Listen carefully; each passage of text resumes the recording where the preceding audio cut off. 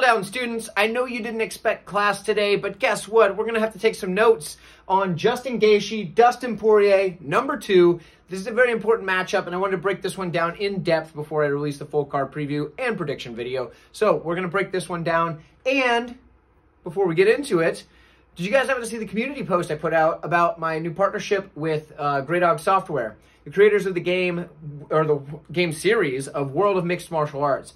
World of Mixed Martial Arts 5 is the most recent title. It is a fantastic game. If you haven't played it, it's wonderful. I mean, technically they're paying me to say that, but it's a fantastic game. I played it before. I played it before they talked to me, before we set this thing up. There is a link in the description of this video to which you can purchase that game or any of their other titles at a discount before July 23rd, which is another reason I want to get this video out earlier rather than later. But before July 23rd, so you can purchase that now and get a savings. But if you use that link, you can help out the channel, and I'd appreciate it very much. Pretty soon, I'm going to probably put together a live stream in which I'll be playing the game and maybe just chatting along with you guys about some MMA stuff. Should be something fun. Let me know in the comments if that'd be something you're interested in. But, you know, without any other wasted time, you know where you can find me, all that good stuff. Let's just go ahead and break down this fight because I'm really excited to do it, and this video is probably going to be a bit of a long one. So, Justin Gaethje, Dustin Poirier. Let's break it down right after this. You want to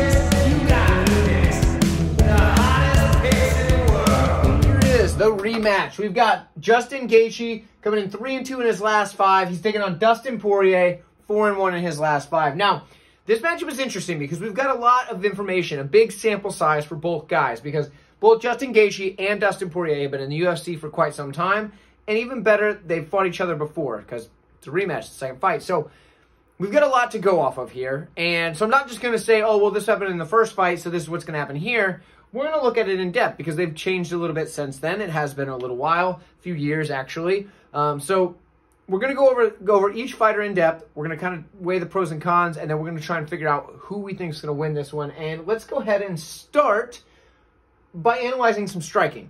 Let's start on the Justin Gaethje side here. Actually, let's kind of bounce back and forth. Let's do this one a little bit. We're going to bounce back and forth. So both guys have a very similar block and return style. So what do I mean by that? They block a shot and throw back with either a combination or a single shot. Usually for Justin Gaethje, it's, you know, that normal blocking, and for Dustin Poirier, it's something of a Philly shell, where he's kind of like this, or like putting those elbows up. It's not the traditional Philly shell, but it's very similar.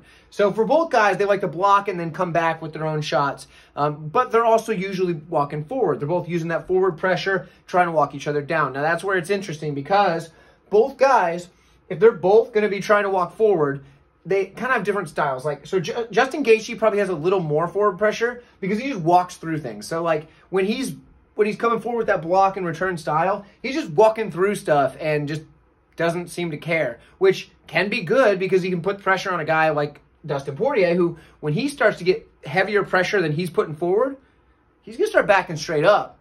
He's going to be backing up against the cage at that point, which isn't necessarily bad for him because he can defend takedowns really well against the cage. Not that Justin Gaethje is going for a takedown, but in most fights, that's where he doesn't mind going up there, and he can work off the cage with his striking. He doesn't feel trapped there per se. So for both guys, they have forward pressure and they're going to use the block and return style. So it's very similar in that aspect. What is also similar, they both hit very hard. They both have pretty good volume, and they're both, well, they both have really good volume, but they both hit very hard. So, like, they're very similar in the striking in these departments. There's a couple of things different, though. One, Dustin Poirier can get sucked into a brawl. Justin Gaethje's looking for a brawl. So Justin Gaethje wants to turn this fight into a brawl. Poirier wants to keep it kind of a technical brawl, but he could just get sucked into just winging hammers and winging bombs, okay? And that's what will happen to him sometimes. We saw it recently in the Michael Chandler fight where it kind of just turned into a brawl at one point. So for Poirier, he's looking to kind of throw his technical combinations at times. Gaethje wants to turn this into a brawl right away because he knows that most of the time, if he's just going to run head on with somebody, he's probably going to come out on top. That's how he does a lot of his fights. It works well for him. It's worked well for him in the past. So there is that. Now, when it comes to this, both guys are typically offense over defense. I would say more so on the Justin Gaethje side. I'd say he really just wants to go in there and throw offense. For Poirier, he's probably got the better footwork out of the two. He can strike well from either stance. Gaethje just kind of keeps plodding forward, okay? It's not like he has bad footwork. I put it as a negative here, but in this matchup, it's not so good. It's not pretty, but it's very effective for him in his style. So the things that I really think are keys to victory for each guy. So for Justin Gaethje, on the feet anyway, his leg kicks. Now, we saw this in the first matchup. He can throw his leg kicks really in tight, and he can throw them hard, and he can throw them like at a range that most people can't throw a leg kick. And we saw in the first fight, he was able to drop Poirier with a couple of leg kicks, get him to put a hand on the mat, you know, especially when Poirier would plant his feet and try to throw a big shot at him, and then Gaethje would hit that leg and just put him down. So Gaethje was able to land some serious power on those leg kicks in that fight, which in most fights he does.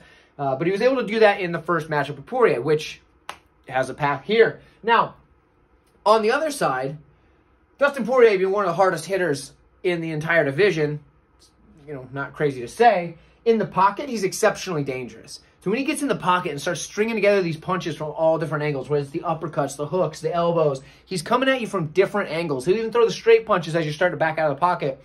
He's got these things, you know, these angles coming at you with these shots, whether it's just a punch or an elbow or, like I said, anything. He's got these coming at you from all different angles. And when he hits you, when he connects with you, he's going to be able to put some hurting on you. And we saw in that first fight, he had Gaethje wobbled way more than one time. He had Gaethje wobbled quite a few times. So a guy like Dustin Poirier that hits as hard as he does in the pocket, that's where he's the most dangerous. And in a matchup where they're both coming forward, I mean, they're going to end up in the pocket from time to time. That's for sure. So how do I see it going on the feet? Well, that's tough. Obviously, when you're getting... So here's the deal. On the feet, I do think that Poirier's improvements are going to be easier to make, okay, between the two fights. What was making Dustin struggle a lot in that first fight was those heavy leg kicks, getting him to put his hand down, dropping down on the mat a little bit, things like that.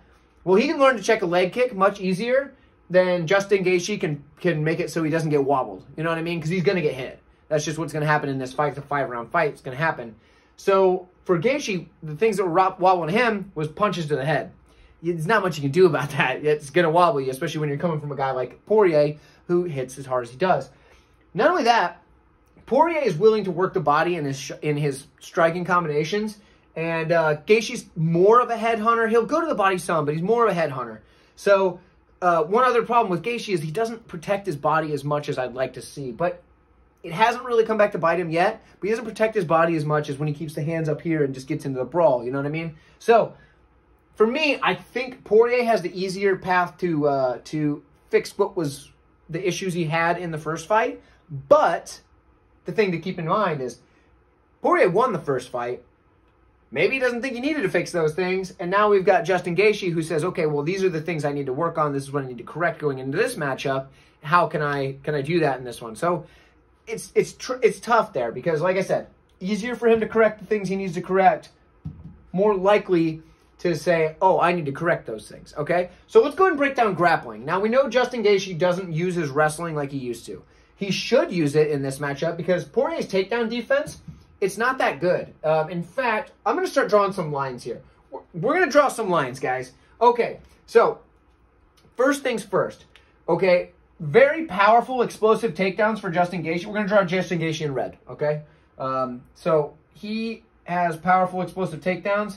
That is a plus for Justin Gaethje over the lack of a takedown defense for Poirier. Now, Poirier does work back to his feet. He tries to get back up, yada, yada. He's very good at doing that, but Justin Gaethje is a very good wrestler, and if he gets on top of you, he's going to start slamming that ground and pound on a guy like Dustin Poirier, who, you know, I mean, sure, he's going to try to work back to his feet, but when you're getting hit by Justin Gaethje, that's a little bit tough, especially because the wrestling that Gaethje has, when he did show that, it wasn't like, oh, yeah, he shoots, you know, gets him up against the cage and kind of works for a takedown. He's picking guys up and just putting them down. So if he went back to that for this particular fight, I think it would really help him a lot, especially when it comes down to, say, 30 seconds left in the round, 45 seconds left in the round. Nothing really to worry about too much except for a close fight, a close round between the two guys.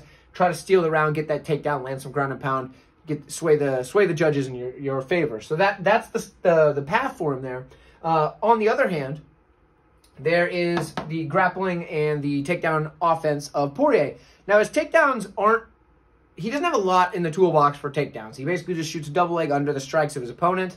But here's where that could be a good possibility. So we've got a guy in Justin Gaethje who tends to kind of overcommit to his strikes when he gets a little bit excited, which it happens sometimes. Because a guy like Dustin Poirier is very opportunistic in his takedowns, right there, that is a good possibility for him. He can shoot that takedown underneath a strike from Justin Gaethje when he just gets to winging those bombs, right? And if he's able to do that, catch him off balance, get that takedown, I would say Dustin Poirier's jiu-jitsu is a little bit better than a guy like Justin Gaethje just because he's got more opportunities here. Now, the reason I say that, he's got a better submission arsenal. He's able to chain his submission attempts together, and he's very good at finding these openings, right? So for Dustin Poirier, I think when it gets to the mat, if he's on top, he's got a good chance here. When he's on bottom, Justin Gaethje using that wrestling top pressure, those wrestling skills, great. But if he starts shooting takedowns in the open mat on a guy like Justin Gaethje, it's not happening. He's got very good takedown defense, and his sprawl is fantastic. He has an excellent sprawl, but he does get taken down. Oh, here we go. Here we go. I wrote it right there, but I could have just done this. He does get taken down when he overcommits to his strikes because that's a thing that he does sometimes. It's not, it's most of his takedowns, he's going to stuff them with the sprawl, but the overcommit, not good. Now, here's the deal. He works right back up to his feet. Cool, no big deal. But that's a similar thing. In a close round, when it comes down to it and the judges are like, all right, who won that round? Both guys landed good shots on the feet. Gaethje overcommitted one time, got taken down for, 30, 45 seconds. Well, everything else was pretty close. Let's go with the guy that got the takedown. We see it a lot in MMA. That's what happens, okay? So for me, that is important, just like this is important if he wants to mix in those takedowns. Both guys are durable. Both guys got great cardio. We got that much. We don't have to really consider that being an issue for either guy. Now, for Dustin Poirier, when he does get on top of guys, he starts to use his ground and pound almost immediately. He's very much finish over position, which is fine because he wants to get the finish, but he can sometimes let guys back up, and a guy like Gaethje is going to try and work back up to his feet. But one thing he does do is use his ground and pound very well to advance his position. So he's going to start throwing this heavy ground and pound, right?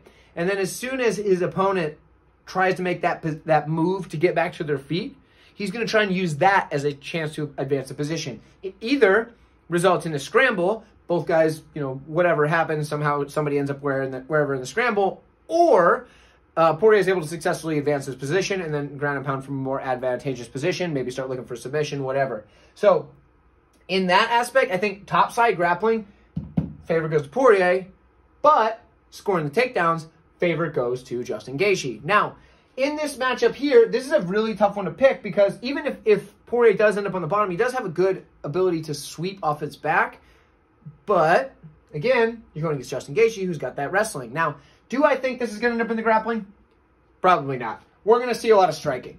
So, we're going to see a lot of striking. Well, it comes down to who do you think gets the win in the striking department? Now, for me, I've gone back and forth on this. I rewatched, like I said, their last fight with each other, and then kind of broke down the stuff.